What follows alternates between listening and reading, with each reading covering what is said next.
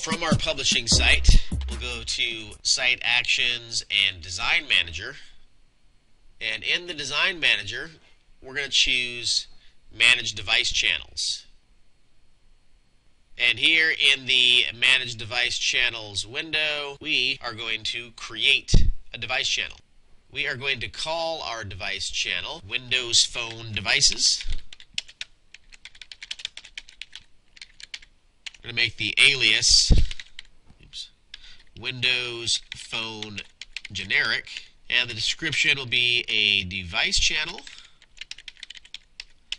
for all Windows phones. And in the device inclusion rules, we're going to look for Windows Phone OS. So we're going to look for the Windows Phone OS in the user agent field.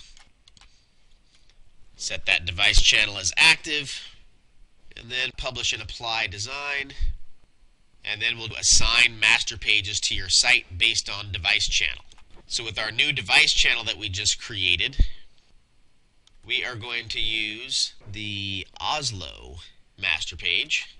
The Oslo master page is the master page that has less graphics and takes up smaller screen real estate. So now that we've told our Windows Phone devices to use Oslo, we click OK, and now we can test our master page setup by going to the Contoso Publishing homepage and appending device channel equals Windows Phone Generic to the URL here, and we can see that our page switches to use the Oslo master page. If I take that device channel reference off,